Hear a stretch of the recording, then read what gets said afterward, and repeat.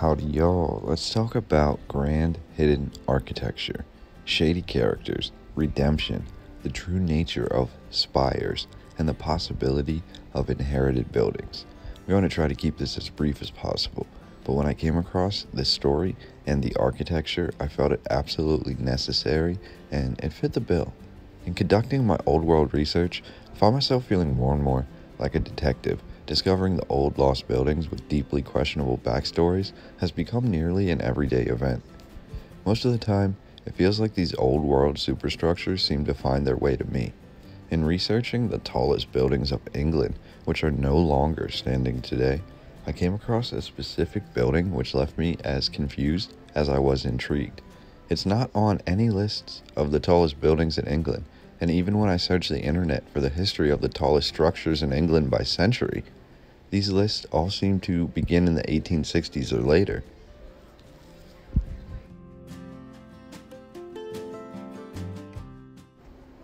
The British architectural site which we are going to look at today is from the 1700s, and it's not a royal palace, a government building, or a structure built to house a king or a queen. Much to the contrary, we have what is said to be a private residence constructed by a very shady individual, to say the least. But as with all good stories, I will start at the beginning. Today, we will be focusing on Fonthill in Wiltshire, England. More specifically, we will be looking at the 1755 Fonthill Mansion and the 1796 Fonthill Abbey, aka Beckford's Folly. As the name suggests, the Beckford family owned the land of Fonthill. An original house stood on the land, but around 1755, that house burned down by a fire. What followed was the construction of a really amazing old world style home, which I could only find two known images of. That building is absolutely beautiful. It has many shades of Romanesque architecture, pillars, columns, domes, and the picturesque symmetry. This was known as the Fonthill House, Fonthill Mansion, or Fonthill Splendens. The mansion, which to me appears exactly like government buildings, which were also founded around this exact same time period, the mid to late 1700s, was built without an architect, or the current narrative says that the alderman, William Beckford, with the help of local Wiltshire residents, miraculously designed and constructed this massive old world home, essentially all by himself. If you're familiar with old Roman monuments to the gods, this home could fit right in with the smaller ancient temples. The design, attention to detail, and overall symmetry lead me to believe that this building was likely built previously or using architects which were purposefully left out of the architectural notes. Diving further into the questionable nature of the current narrative, we are told that architects of the time, upon seeing Fonthill Mansion for the first time, believed the mansion to be out of date or old world, and using styles which were no longer in fashion. I found this tidbit of information provided to be absolutely revealing. The fact that the current narrative includes architects from the 1700s discussing how old world Fonthill is for that time period certainly seems to indicate that Fonthill as a whole may predate the age which we are given. Looking closer into this narrative and getting to the meat and potatoes of this video, Alderman Beckford passes away in 1770. At the time, the land of Fonthill and the mansion go to the alderman's son, William Thomas Beckford. William Thomas also received £1 million, equivalent to roughly £92 million today, which led to William Thomas gaining the moniker the richest commoner in England. As the current narrative goes, William Thomas, who was only 10 when he inherited Fonthill, then travels the world for his education. He eventually befriends William Courtenay, son of the Viscount Courtenay.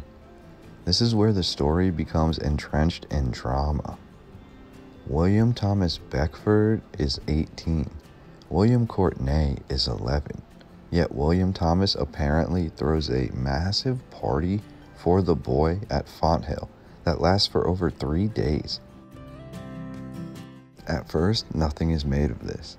The 18-year-old William Thomas continues to travel and writes his most famous work, the novel Fonthill, in 1782. However, by 1784, William Thomas is accused of having a romantic relationship with the young William Courtenay in years past. This is absolutely frowned upon at the time, and William Thomas is almost immediately ostracized from society. He abandons his home at Fonthill and exiles himself from England, moving to Switzerland with his young wife.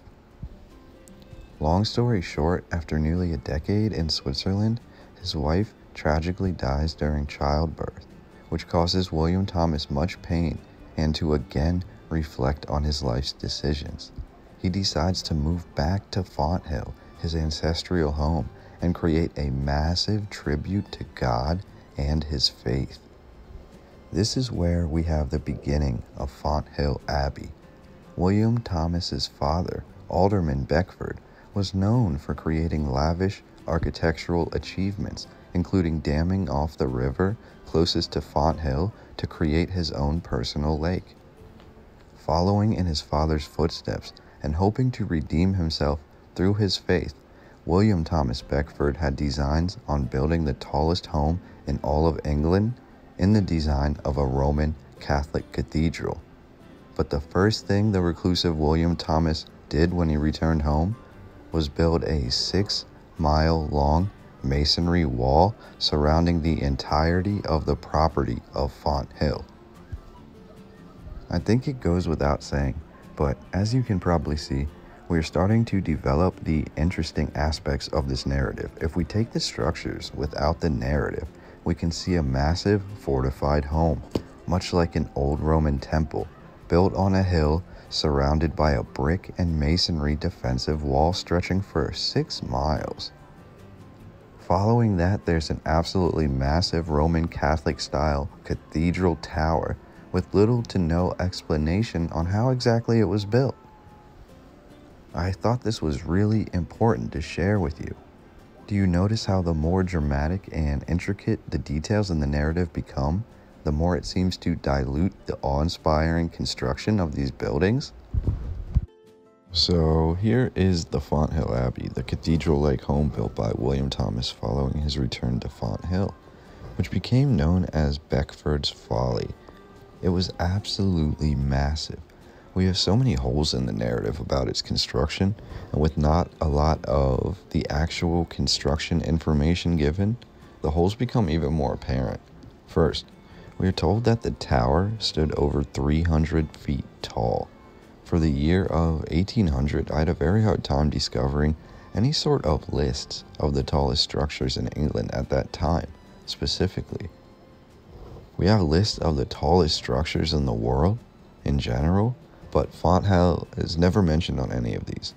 We also have later lists of the tallest structures that existed in England, all of which seem to begin with structures in the 1860s, with no mention of Fonthill.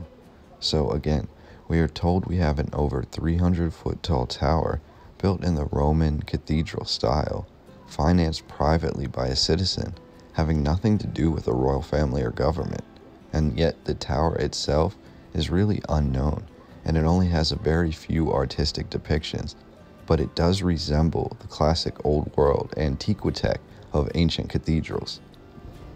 At 300 feet, this tower would also most certainly be one of the tallest structures in England at the time, especially when you note that unlike many bell towers, the Fonthill Tower was habitable. It had rooms nearly to the top of the tower, at least to the top where the spire began. Interestingly, one part of the narrative tells us that the tower and most of the cathedral were built using wood. However, in the artistic depictions I was able to find, it certainly appears that this tower is completely made out of old world brick and stone. The current narrative tells us that the tower had 3 builds. The first wood one collapsed, the second was also built out of wood and it collapsed, and the third tower is said to have been built out of stone. However, that also collapsed. Now, further down, in this very same narrative, a different source is noted as saying that the third tower was actually still built out of wood, but this time it was wood that was covered in concrete. And that is the explanation that we're given for why this tower appeared to be stone.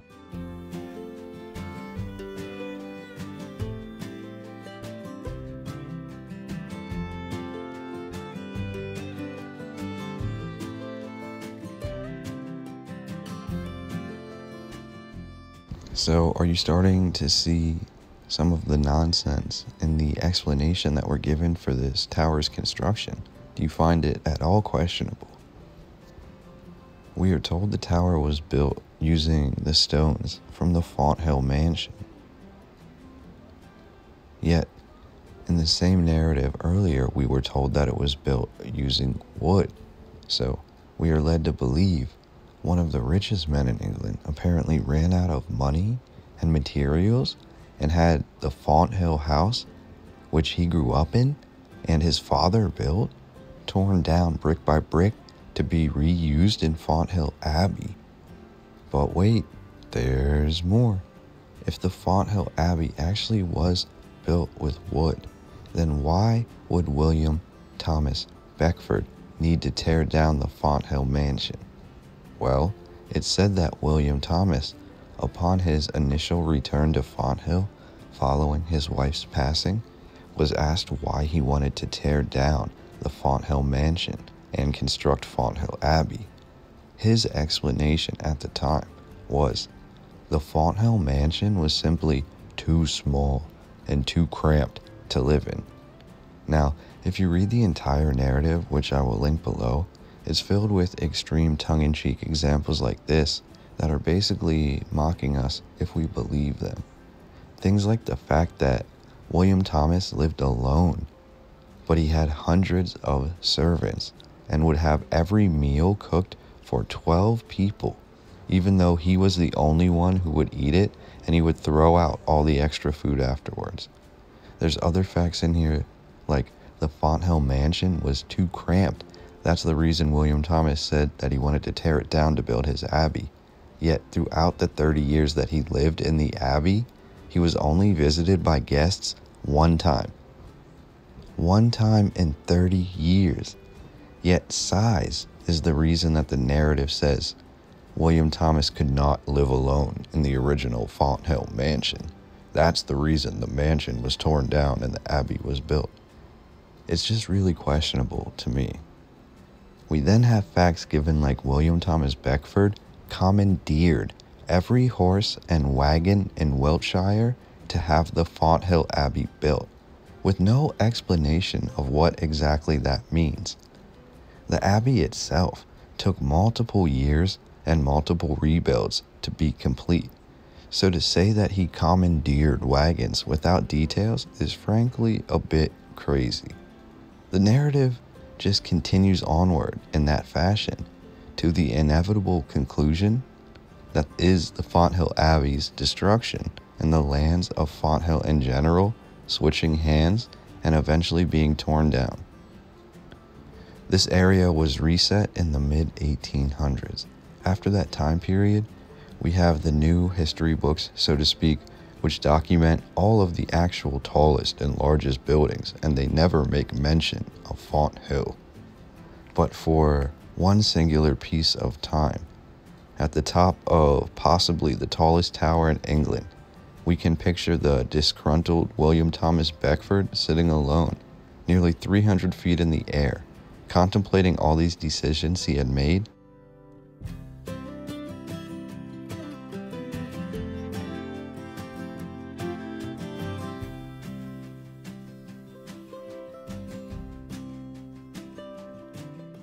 I believe that would be a perfect, poetically just ending in a rather dramatized portion of English history, to say the least.